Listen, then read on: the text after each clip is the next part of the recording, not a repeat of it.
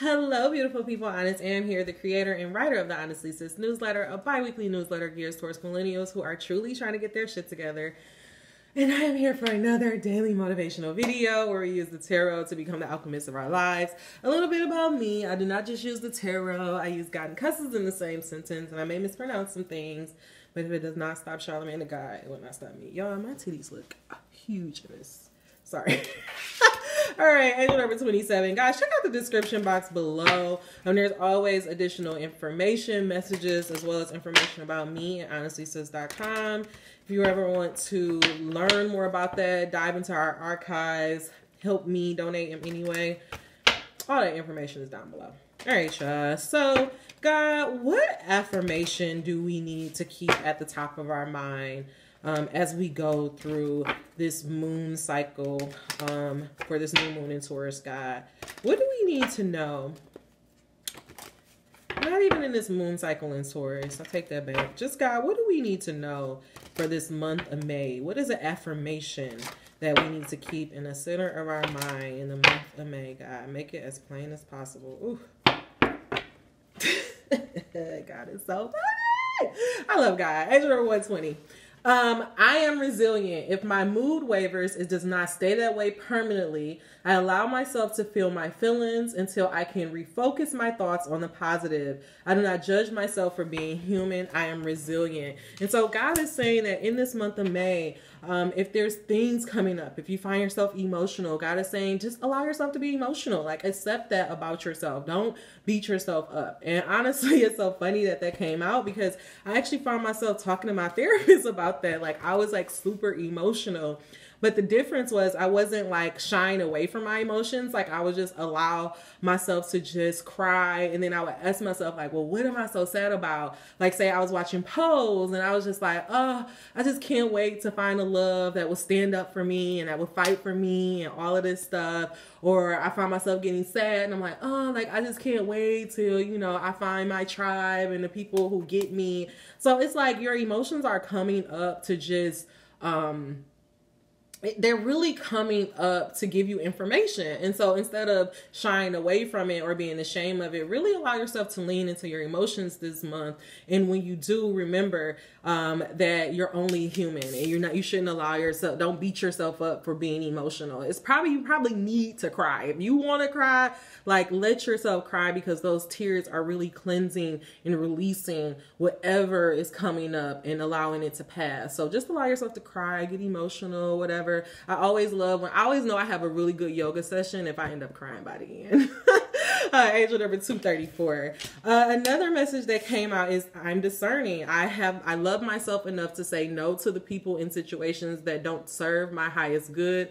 I am discerning. And so I feel like these two messages actually go hand in hand. Maybe, you have made this choice last month that you are going to, you're committed to this path, and that means that you can no longer associate with certain people or you can't go around certain environments, and that is going to make you feel sad. Also, we don't talk about that enough in this spiritual community and newly awakening and going after your dreams, whatever you want to call it, because whether you believe it or not, all three of those things are the same thing.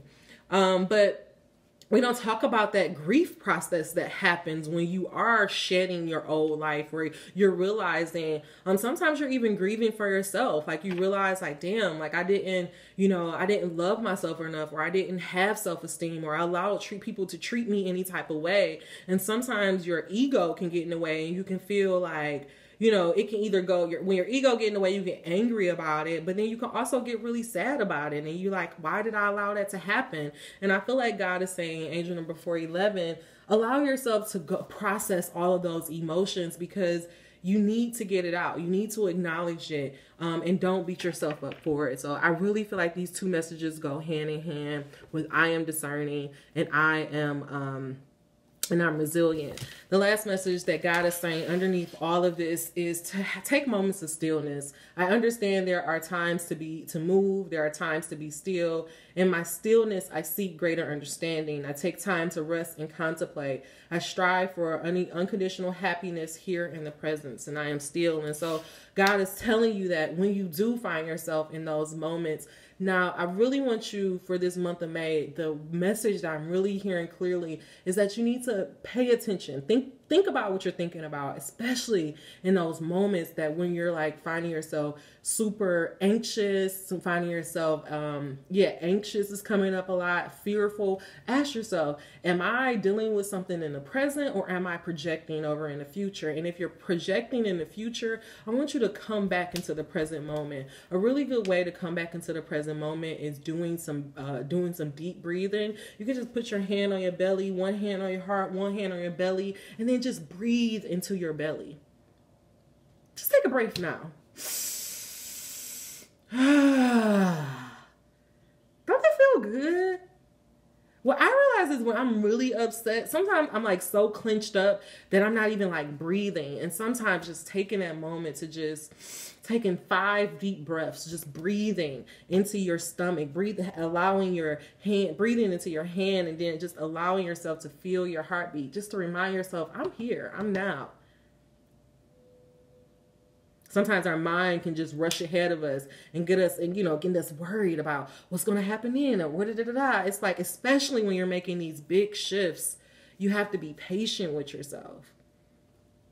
When I was going through all of these emotions and I was, feeling, what I was doing was I was looking at my current situation and I was being like, well, what if it doesn't get better? And what if I be by myself forever? And what if I don't ever find anybody? And all of that that's not God. That's fear speaking. That's doubt speaking. And God is saying he understands it, because that's just a part of being human. You shouldn't beat yourself up because you're not 100% confident all the time. There's going to be times when you doubt yourself. There's going to be times when you're unsure. But really what matters is how you overcome those moments. If you take a moment of stillness, if you just ask yourself, am I doing the best that I can do? Did I do the best that I can do? And if you say, am I doing the best that I could do? Did I do the best that I could do?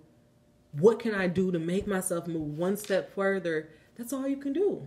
Angel number 712. Then you got to give it over to God. Don't beat yourself up because you stumble a little bit. It's okay. This is what we have to understand. If you are, I'm 32, right? I didn't start having my spiritual awakening. I hate that word. I didn't start having my spiritual awakening until I was 22, 23. And so that's 23 years of my life, and even more, because I really have just recently started to for real clear some stuff up. So let's say 29 years of my life where I was just on some fuck stuff, where I was living in fear, where I was chasing love, where I had no self-esteem, where I allow opinions of others to rule my life for 29 years, right? And now I'm trying to get myself in a place where I take ownership of my life, where my opinions are first, where I don't chase love, where I allow love to come to me. I had 29 years of practice. It's going to take some time to do it right. You want to get it all right now. And you have to understand that's not even the point of this process. It's a journey. The purpose of your transformation, the purpose of your spiritual awakening is for you to have a journey inwardly, for you to get closer to God, get closer to the spiritual side, whatever the fuck you want to call it. It's about that. In your mood swings, your ups and downs, that's all a part of the process. I was talking to my therapist about this, and I was like, I started off the call. I didn't even want to do therapy. I was just like, girl, I am not feeling it. I have been in my feelings. Like, I'm having a case of the Mondays. And by the end of it, I was like, oh, I'm being human. I'm just being a human. This is what it means to live as a spiritual being in a physical world, because the frustration is my mind, because my mind for 29 years have been able to lead. I've been allowing my mind to lead. And right now I'm telling my mind, take a fucking back seat, girl. You're smart as hell, but take a back seat, because I'm trying to let this heart lead us. I'm trying to let my soul lead us. And so it's like, there's moments that come up where my mind is trying to make sense of it. Like, yo, I talk on here. I was literally Googling, is there such thing as coincidence? Because shit was happening in my life. But literally, shout out to CoStar. I don't know who the fuck owned this app. Angel number 959. But like literally when I was in that moment and having that tense tailspin and having these moments of doubt, it was like everything that you desire cannot be achieved through logic. And that's what we have to understand. We're new to this. We're new to trying to understand and work with God, you know? So allow yourself to, you know, take that time to really, you know, understand that process. Angel number 1032. All right, let's hurry up. Resilient. Under resilient, we have prayer. God is saying, that's why you talk. That's what prayer is. You know, people want to get on your knees. You want to do this. I just talked to him like, bro, what the fuck? What's going on, God? I'm about to lose it. I can't take it. This is going on. This.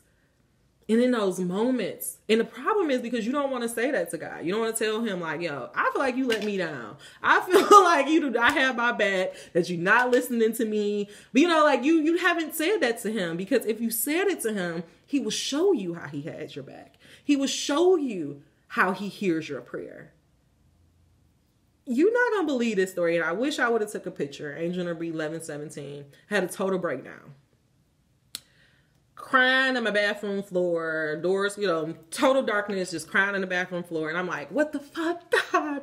I am trying my best. I am doing what you asked me to do, but you just got me alone. And this is not fair. Like, if you got my back, you need to show me. You need to show me you got my back, because this is so fucking hard. You don't get how hard this is. Like, I'm literally talking to God like that. Like, you don't understand how fucking hard it is being a human. Like, Jesus, I literally was like, Jesus, help me. Y'all help me. Help me understand how to do this walk, because this shit is difficult.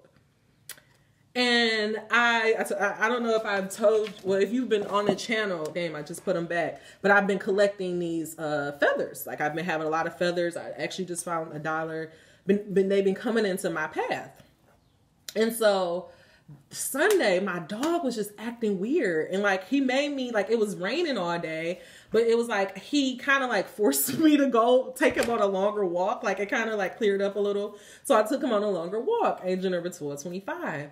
And so we get on this street that I had no intentions on going down, but I just go down the street, and there are black and white feathers every fucking where. Like, it looked like, and I'm pretty sure it's some fucking cats on the street that's killing birds, but there was black and white feathers everywhere. Like, I was just kind of like, what the fuck? Like, what is this? And literally with the black and white feathers, it means that change is coming. And so it was like, God was like, look, calm the fuck down. Like, I got your back. I hear you. It's coming. Stay patient.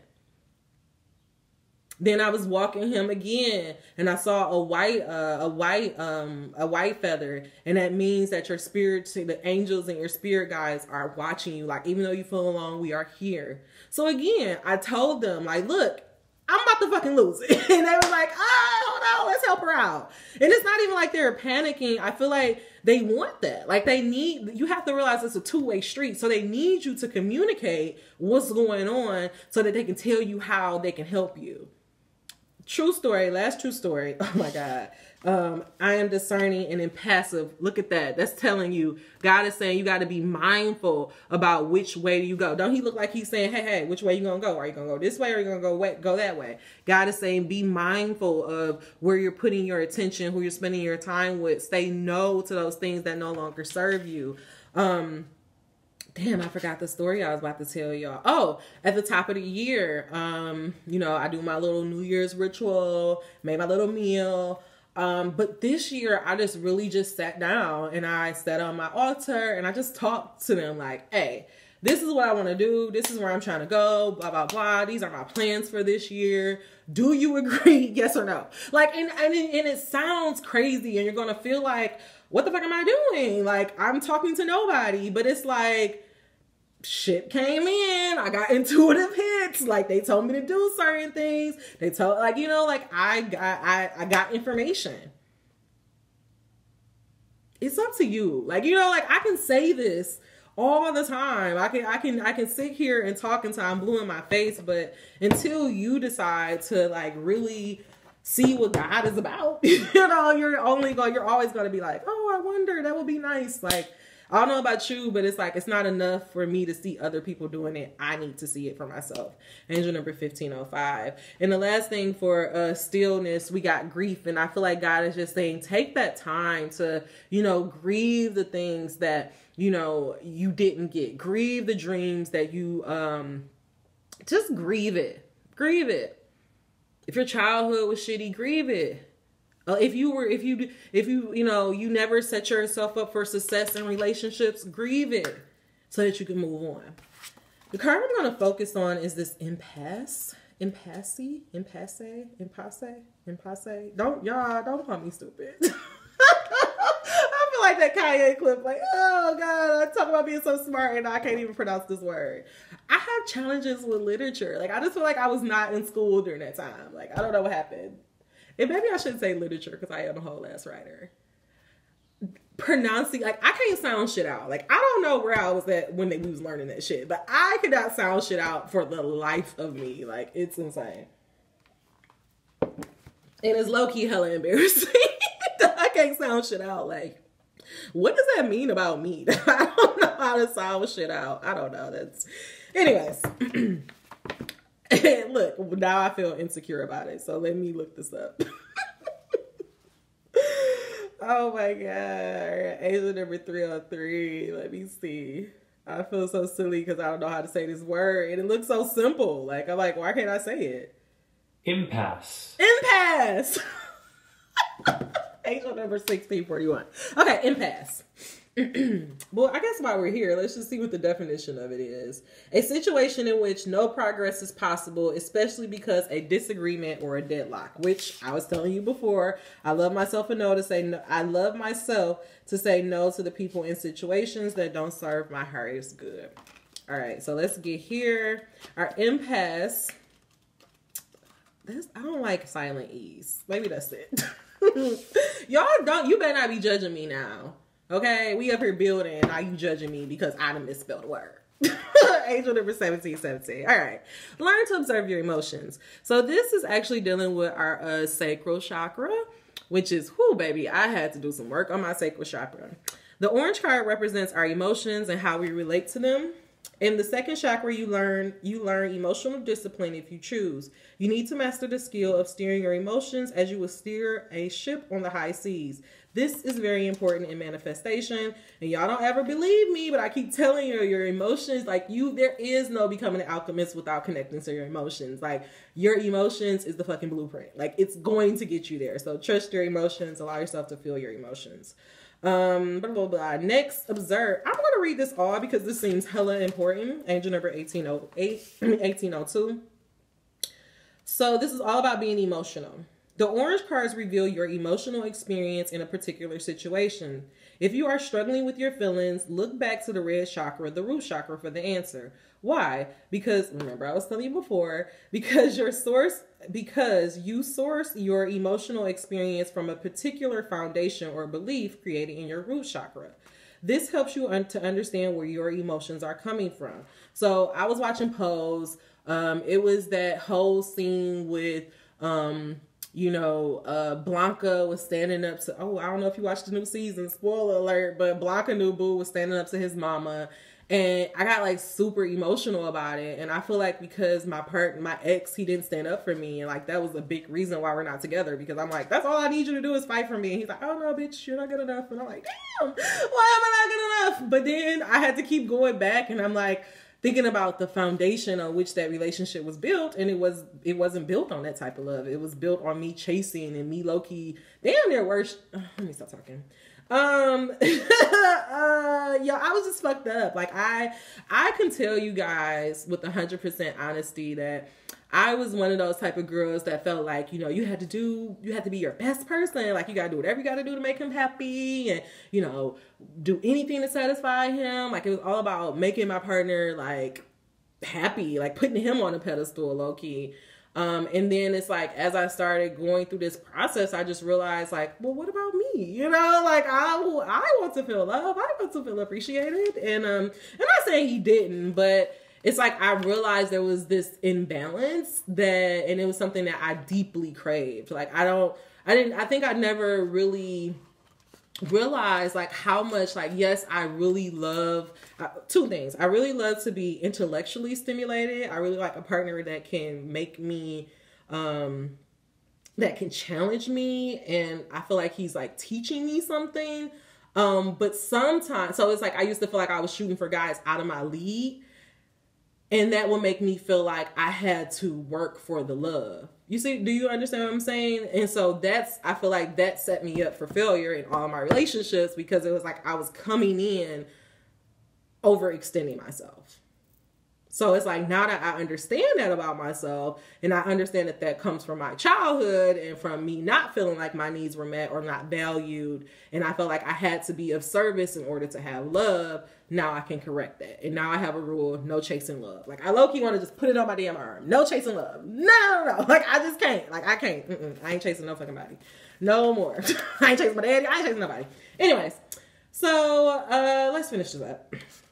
Next, observe your feelings, whether you act on them, and your angels can speak directly to you through your emotions revealed in these cards. However, you must stand fearlessly and observe your emotions. If you can do this, you have begun the journey into manifestation.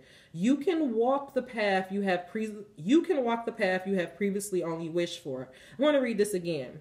Next, observe your feelings rather than acting on them, and your angels can speak directly to you through your emotions revealed in these cards.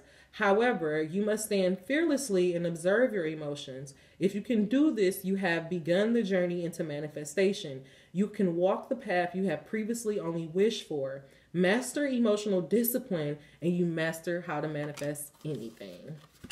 Told you. All right, so let's see what this card means. I'm going to hurry on up and stop telling my business. What is done is done. This card can indicate the end of a great emotional upset. The power to change direction for the better is supported in ruts. Your angels appear to protect you in the long run. This is a detour, not a no. Be here in the now. Things will change. Go where you are led for now. And so I guess I'll just continue telling my business. Angel number 2213. As I was realizing that, you know, how our relationship kind of started was a weird foundation. When we broke up, like, I just had one rule, and I'm like, I just want you to show me, like, fight for me, like, show me you want me. And when he wasn't able to do that, I had to understand what is done is done. Like, I had to love myself enough to be like, he's not good for me. Like, I don't give a damn how much I love him, how much I think about him. Like, he's not good for me right now. He's not supportive of my journey and where I'm going. And so I can't allow myself to continue to go down that way. And when I get sad or when I miss him, I have to be resilient and just know that I'm making the best decision for me. And if God could deliver him, God can deliver somebody that's 10 times better than him. Like, and I'm not saying that he's a shitty person, but I'm just saying that if God can give me somebody like him when I wasn't in my best state, who can God deliver to me when I'm in my best state? You understand what I'm saying? You better understand what I'm saying. I'm just getting all my goddamn business away. Sorry. Okay, God, I'm listening.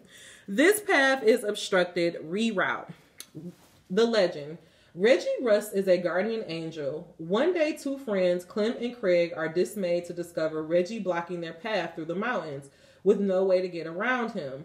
Wondering why, Reggie wanted to stop them and not dare to try to pass. They take another route. Reggie then moves on, having protected Clem and Craig from a landslide ahead that would have claimed their lives. Angel number 2350. So this brings me to my last point. And I guess this is going to be about why it's so important to align with a partner who is not only equally yoked, but somebody who is aligned with where you're trying to go. Because we are here, you know, God he made us in pairs, you know, it's all about balance. It's all about equal. So if he made you, he made somebody that is for you. Now, if you choose to hitch your wagon, if you choose to be with somebody who is not for you, how can you truly get on your path? It's eventually going to hinder your path. You're going to start having that resistance. And that resistance sometimes, oh my God, you guys have to read my article. Are you subscribed to honestlysis.com? Because I literally just talked about this in Malcolm Marie. But it's like, you have to, Matter of fact, we here now, almost done. I said I wanted to stay under 30, so I'm gonna say this and then we'll move, and then I'll wrap this up. Because I want you to understand why it's so important for you to, and honestly, the archive is a month behind, so I'm not even going to, I can't link you to this. So if you really want to get the most recent newsletter, you got to make sure you subscribe. When we get in relationships with another to validate our existence, each time we are setting ourselves up for failure because we're asking this person to complete this part of yourself that you don't even know. I'm going to actually read this whole section. I'm gonna start here. Sometimes, oftentimes, oftentimes, God uses a person to get you to the one. If you look at every relationship as the one, you're setting yourself up for failure. But we are not taught to look at relationships this way. We are taught to be a rider and be loyal. We are fed since birth that love is hard.